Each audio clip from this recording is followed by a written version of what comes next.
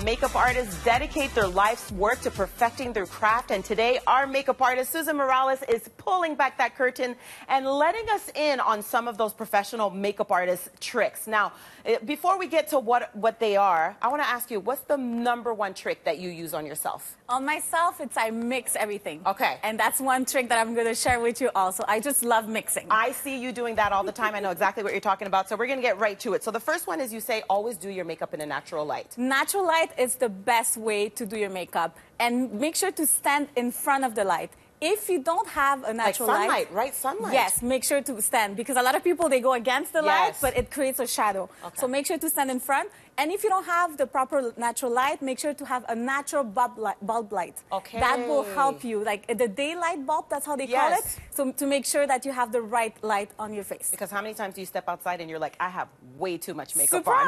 on? Yeah.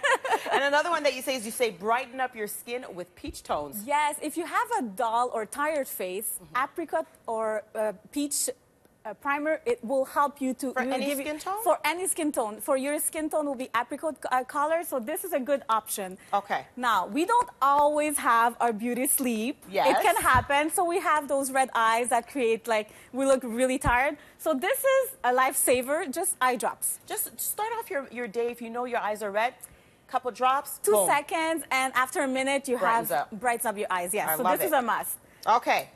Get rid of redness with eye drops, and then you say use your beauty blender to apply foundation and concealer. Yes, I've never done must. that. I think if you struggle with your foundation or with your concealer, please, you have to use a beauty blender. This is really an easy tool. You just need a bit of water, and then you apply your foundation. It blends really well, and it gives you that beautiful finish. Okay, so you just said something that's really key here. Hydration in the beauty blender. Yes. Always important. Always important. What about a dry one? Will you get the same effect? You will not get the same effect. That's the magic with the beauty blender. Okay, so use powder to blot your lipstick. Now, you're going to try this on me. I have no idea what you're talking about. It's very easy. So Kleenex, you just need Kleenex. And you know, there's a lot of layers on a Kleenex. You just Separate need one. Okay, so you make it one ply. And then you just use the powder with a brush. You press on the lips. Right on the lips. Yes, right on the lips. And you apply it like this. It will last. For you, you have gloss, so it will create that beautiful matte look. Ta-da! And it will last. There you go, and you'll have lipstick all day long. All day long, Well, this is fantastic. Okay, so mixing foundation with moisturizer, I've never done that. Wouldn't it take away from the tint, the color? It gives you a nice light coverage, but also it helps to have that beautiful finish. Okay. So it can be moisturizer or it can be a highlighter. Okay, what's the difference? Highlighter will give you that beautiful glow. I love doing that. This is one of my tricks. Is this what you have going on now? Because it's glowing your skin. I love it. Okay. And so this is really a good trick if you're having a hard time with your foundation. Okay, that's smart. Okay. Scotch tape. Now, I know this is for the eyeliner thing. Yes. But even though you're using this to apply the eyeliner, how do you know where to put it?